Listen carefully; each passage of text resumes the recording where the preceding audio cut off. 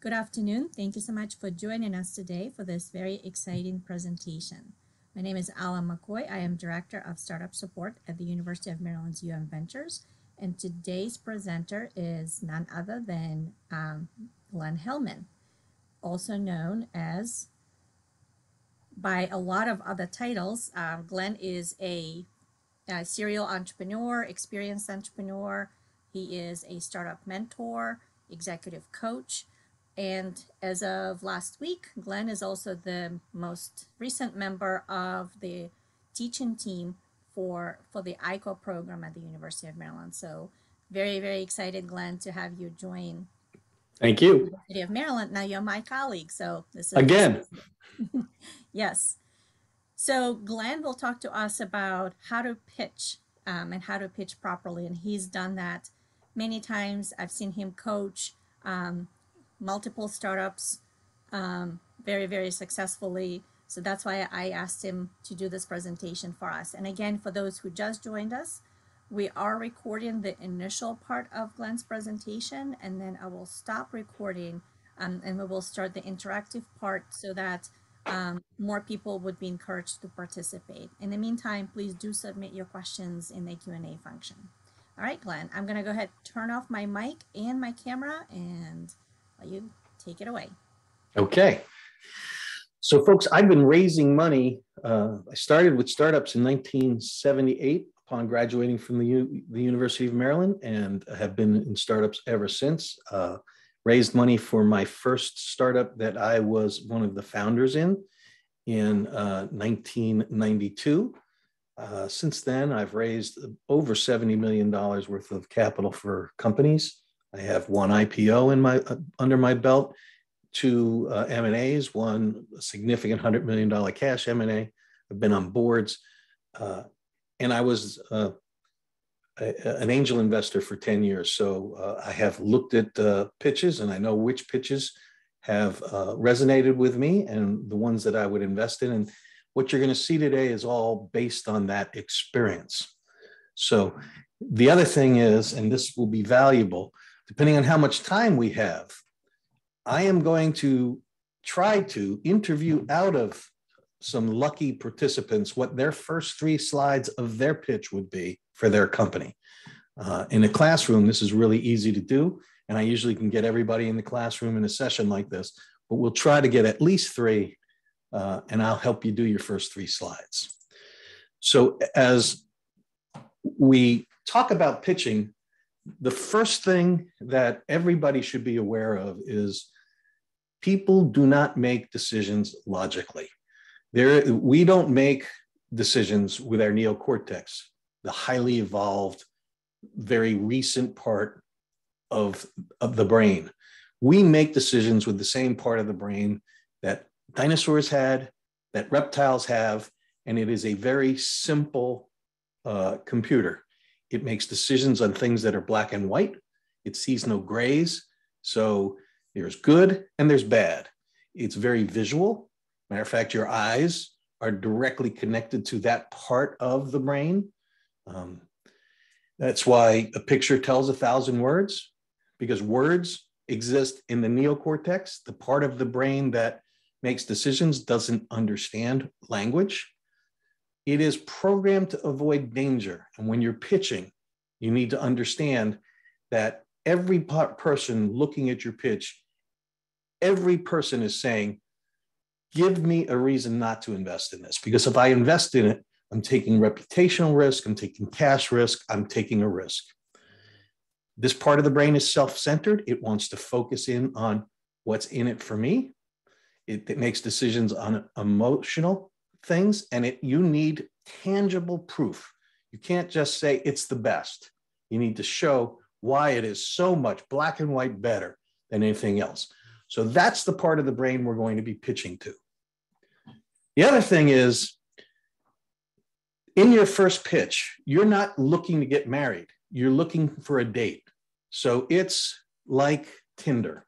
You just want to get a date. And in that date, and during the dating process, you'll worry about getting married. But you're just going for a date. So you want to keep it high level. You don't want to get into the weeds. If you make bread, for instance, if you have the best bread since sliced bread, you don't want to tell an investor exactly how you make bread. You want to tell them how they'll make dough from investing in your bread. So you don't want to get in the weeds. You want to keep it simple and compelling. And you want to make it a story. So you don't want to have 12, 10 slides that are independent. You want to make it a story. So I'm going to teach you about that story. This is the worst slide I've ever created. Well, not ever, but since I've learned how to do slides. What you need to understand is right now, all of you are reading this slide and not paying attention to me, which is fine. That's the purpose. But there's too much stuff on this slide. There's not any focus. I think the takeaway from this slide is not going to move you. It's not going to be memorable. But what is important in this slide is pitching is a 3-chapter story. Chapter 1 is hurt rescue. You want to make the investor understand the pain and actually feel the pain of your best user. Because without pain, there is no change. So we all sell pain. It's hurt, rescue, and then a little bit of how many people you can rescue after you hurt them. Chapter 2 is, chapter 1, let's assume that we've gotten the investor sold on our deal. They say, hey, this is a great idea. This is a great product. Chapter 2 is, why should I trust you to execute it? There's probably other teams doing things just like this. Are you the bozos I want to give money to? So that's what chapter 2 is all about, de-risking it. And chapter 3 is for the investor to think about what's in it for me. If I'm going to, if they're a VC, they're not investing their money, they're investing other people's money. It's reputational risk.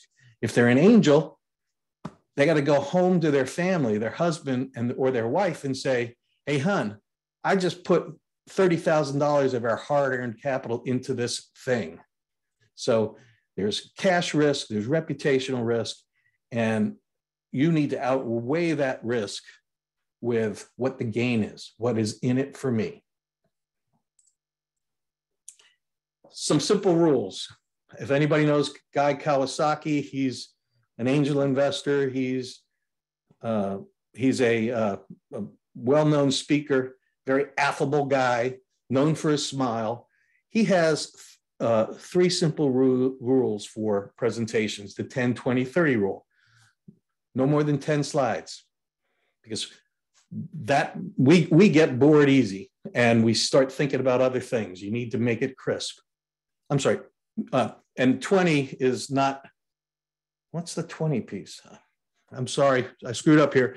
30-point font, your font should be 30. It's 10 slides, 20, somebody look it up and we'll get it later. I forgot what it is. So keep it clean, your language and your slides. Somebody raised a hand.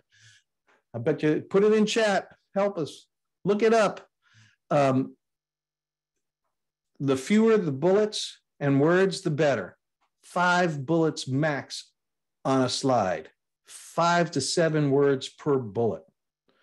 You want your audience to pay attention to you and not the words on your slide. You don't want them reading the slide. You want them to look at you. You want them to see your presence. You want to command the room. You don't want them distracted.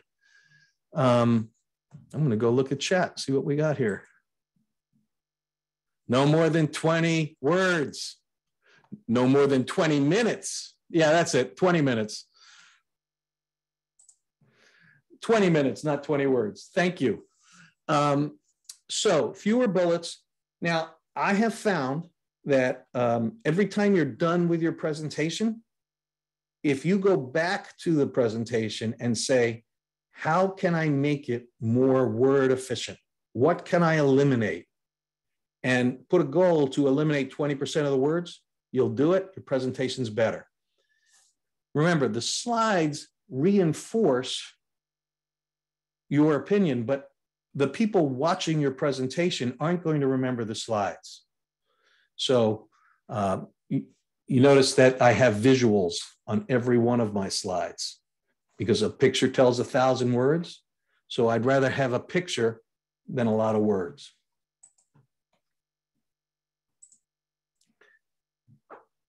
One of the hardest things to do is present and talk about competition. Who are my competitors?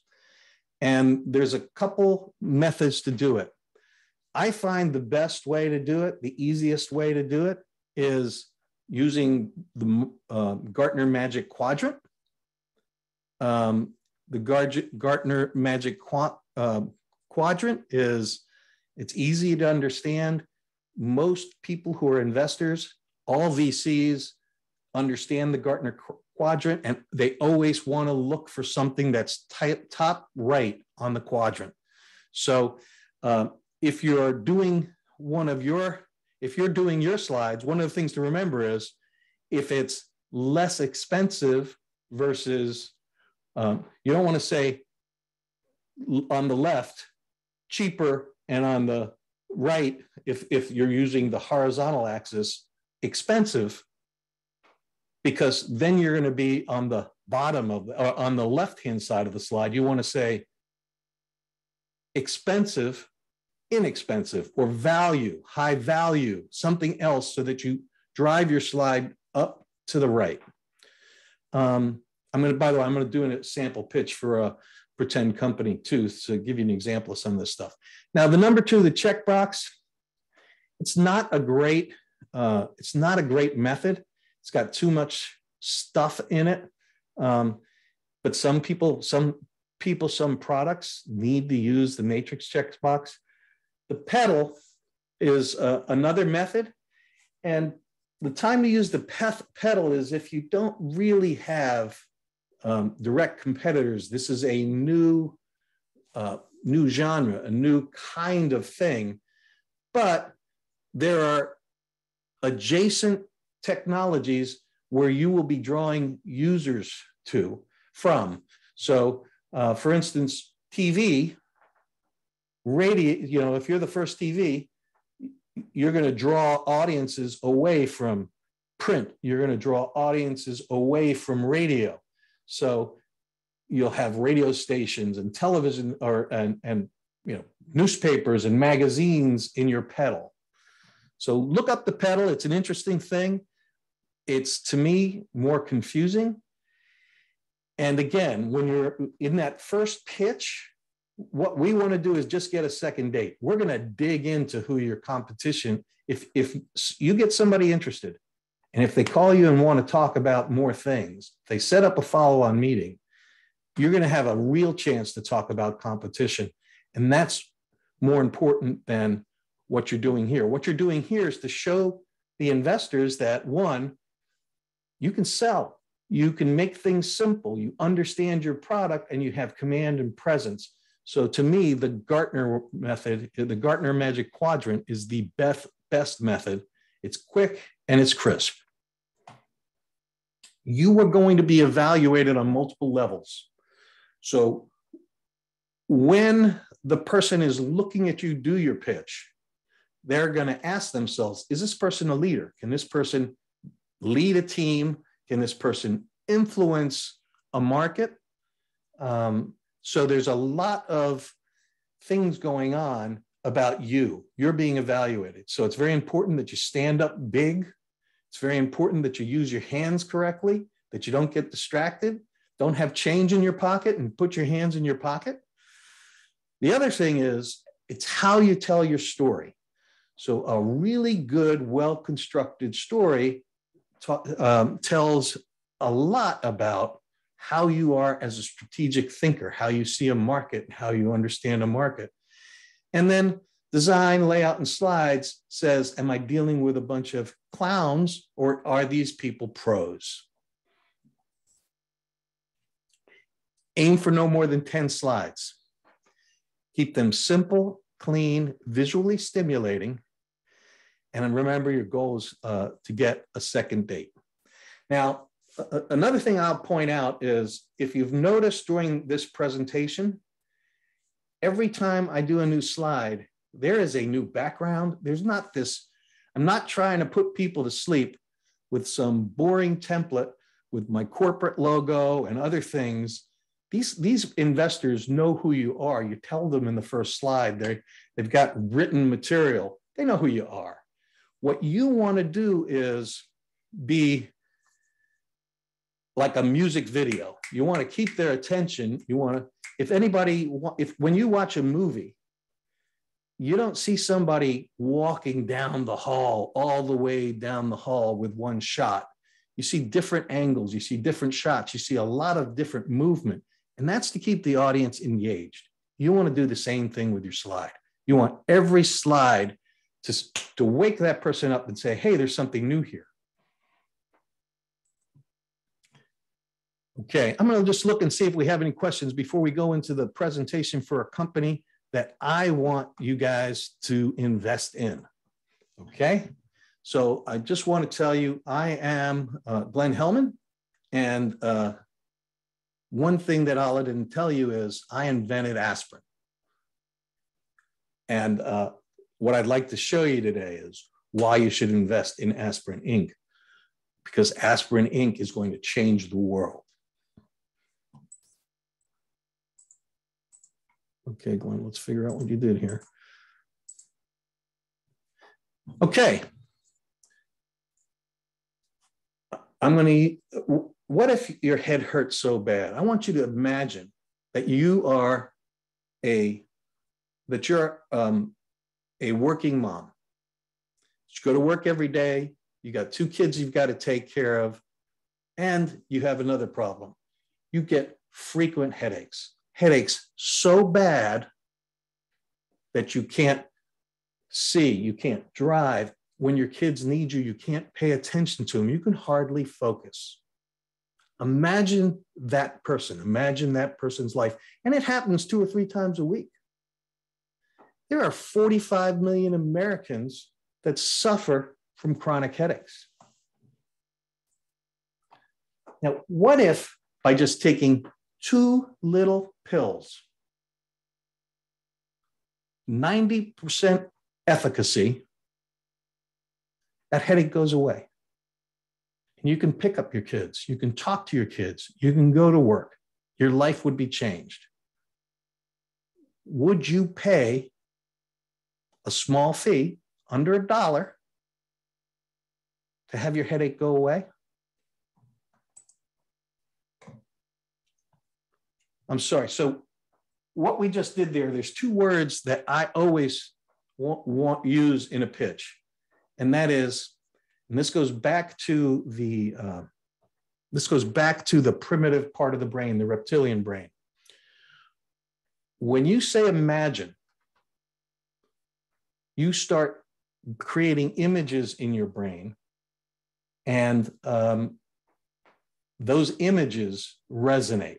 So when I start telling a story about this person with pain, I have zeroed in on my exact best client for this product, the person who has the most pain and would get the most benefit. Later on, I can talk about how many people there are who have that pain and other uses for this product. For instance, bringing down swelling, bringing down fever. But I want to focus in on just one item. And that's because the reptilian brain can't deal with abstractions. And large numbers, large concepts are abstractions, but focusing in on one individual, the reptilian brain can relate on that. And when I say imagine, it brings a picture in your brain. So if I told you guys to don't imagine a pink elephant, every single one of you just saw a pink elephant. I guarantee it. If you didn't see a pink elephant, raise your hand. Now, some of you saw really big pink elephants, some of you saw really small ones, some were little fuzzy dials, and oh my God, somebody raised their hand. Okay, I'm going to make you do a pitch now. We're going to do your pitch. You all saw a pink elephant. And if you haven't seen one by now, So we want to create images in a person's brain. Imagine you are, and we want to put them in the seat of pain. Imagine you are a working mom. The next thing is, what if? So my first slide is always, imagine you are, and my second slide is always, what if? What if you could? The third slide, I'm looking at Q&A. No, you are supposed to say imagine. Imagine you are is a word you should say. Imagine you are a, and then put that audience in the seat of pain, okay? Let me give you another example. Company I work with, it created sort of fire drills, simulated what happens when a company is being attacked, a cyber attack takes place. And it happens all over the place, and they simulate it. So it's like a fire drill for cyber attacks. And if I was selling that, what I would say is, actually, I'd tell a slightly different story. I would say, imagine you were flying on an airplane. And imagine if that airplane got struck by lightning and one of the two engines went out and it's having electrical problems.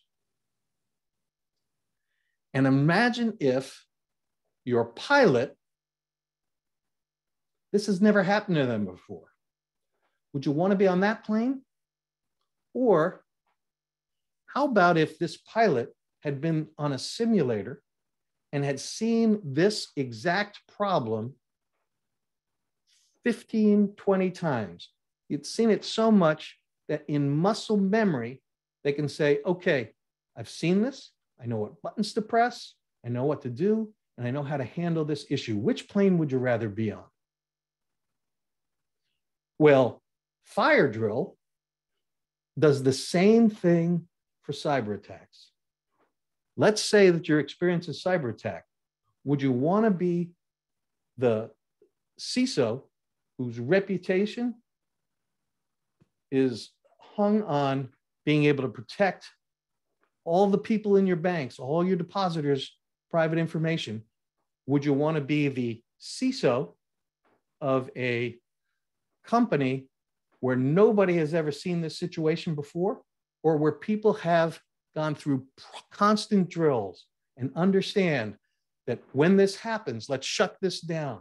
Let's go over to this. Let's switch these switches so that they've seen this kind of attack before and they can react very quickly. Which company would you rather be?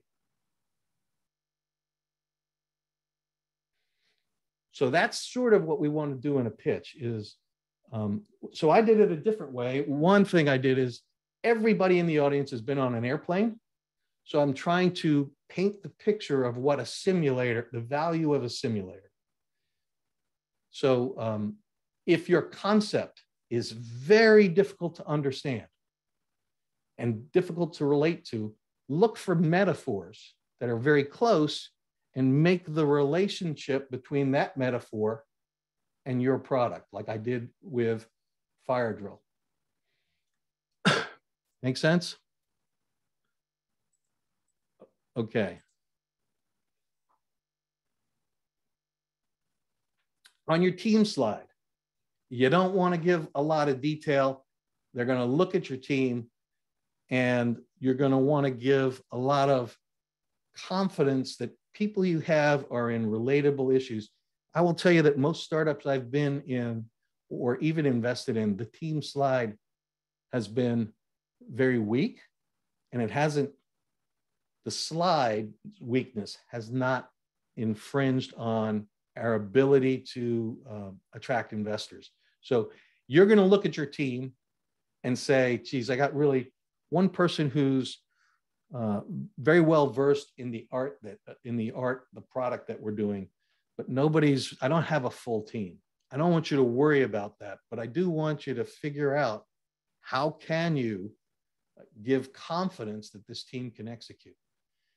So the team slide has, this is, by the way, we're in chapter 2 now. What we're trying to do is say, this is why I have sold the fact that people get headaches and people need a solution. But I've already sold that idea. Now, what I want these investors to say is, all right, should I do it with these guys? Or are these guys able to execute? So the team slide helps them understand that this slide needs a lot of work on your part to build a team, to give them confidence. How are you going to take the product to market is also important. So don't forget, just having a great idea doesn't sell product. I'm an old guy, so I don't know if you guys remember this, but when we used to have videotapes to record shows, Sony had Beta. Beta was a much better, technically a better format. In fact, all the all television production recorded in Beta. But VHS, which was an inferior product, took over the market. And that's because VHS had a go-to market strategy. Oracle, in the old days,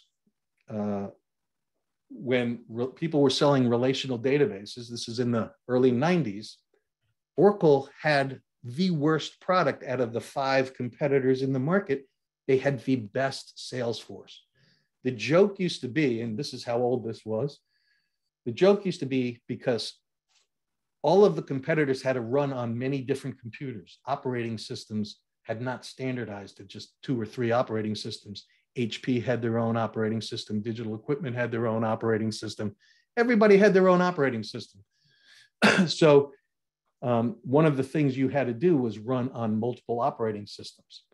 The joke for Oracle was, what platform does Oracle run best on? The answer, 35 millimeter slide, because that's how we did presentations back in those days. We didn't have PowerPoint. The other thing, the joke about Oracle was, Oracle has 2 kinds of sales reps: those who made their numbers last month and the new guys. So they were a marketing, their product didn't work very well. They fixed that later, but they took over the market and crowded out better technologies because they had a better go-to-market strategy. Go-to-market is really important. It is more important than the quality of your tech.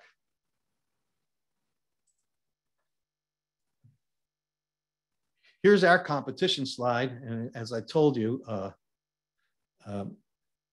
we're in the top right. People say, hey, Glenn, what are you doing here? What, tea, coffee? By the way, coffee, caffeine. Caffeine is very good. Not very good, but it helps with headaches. People want to know, why is the hammer there? Because I will tell you that if you've ever hit your head with a hammer, when you stop, it really feels good. So that's sort of one of our competitors for aspirin ink. Financials. Now we're in chapter, we've made people, we've tried to make people have confidence that we can execute, that we're well positioned in the market, we have a team and we have a plan. Now what we want to start focusing in on is what's in it for the investors. So we want to, first of all, when you show your financials, don't give them numbers. Don't just give them a spreadsheet. Show it graphically. So do graphs and make it simple. So when you look at this graph, you get the picture. If I give you the numbers, they're going to be reading the graph. I mean, they'll be reading your spreadsheet. Tell them what you're looking to get out of this deal.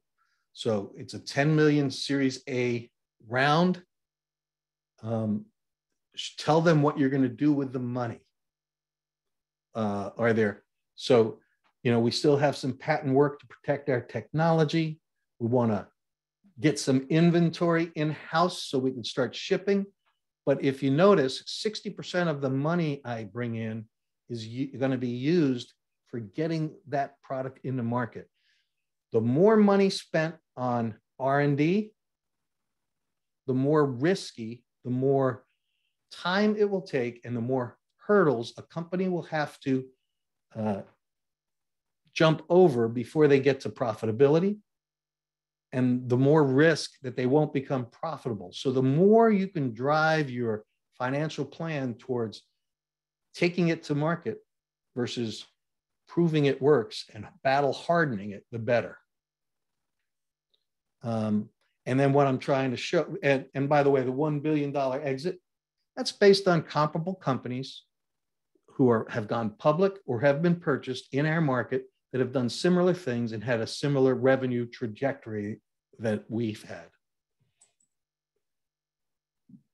And basically, that's it. I'm going to stop sharing.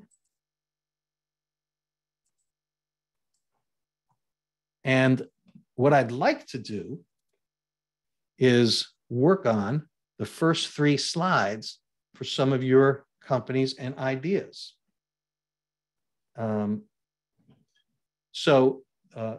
Any hands up for somebody who wants to have me interview out of you what your imagine you are statement should be, what your what if statement should be, and then it's very important after we say, so after we talk about this person who had a headache and this person who we can solve that headache, and that person would pay $1 every time we solve that network, that's very low level. That's the part of the back of our brain can process that. Our reptilian brain can relate to that one person. Then we can build it up to the abstract being that just for headaches alone, this is a 200 million market based on those numbers, based on how many people have headaches, how often they have headaches, and what they would pay.